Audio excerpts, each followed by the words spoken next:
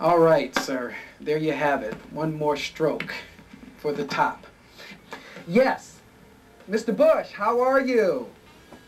Yes, we're back, and we have an entourage here on the Let's Talk Success show, and we're discussing making the movie of the resurgence of Camelot, which is connected with the lost Atlantis, which is connected to the second coming of Christ, which is connected to everything that is brilliant, that is powerful, that perpetuates life, and then makes us all complete and whole.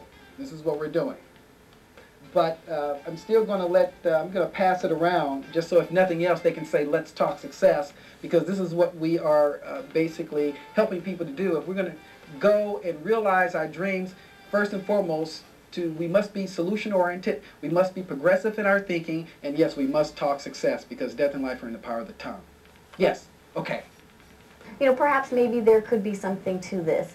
Anyway, I'll keep my mind open, and I hope that you'll help us to bring forth information as to what really has happened, so that we can all grow and learn, and perhaps put our hearts to the idea of, you know, what are we here on earth for, and what is our purpose, so that we can, you know, really improve and make for a better world.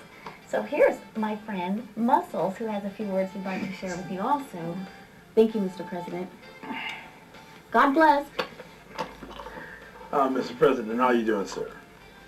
It's nice to hear from you too. Listen, I just wanted to elaborate on you being in office, and we're talking success here, and I know that you want familiar with success.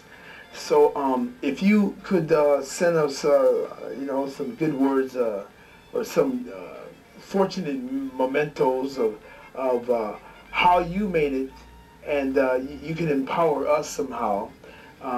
We have a good crew here, and we're all thinking and always languishing on successful thoughts in our minds.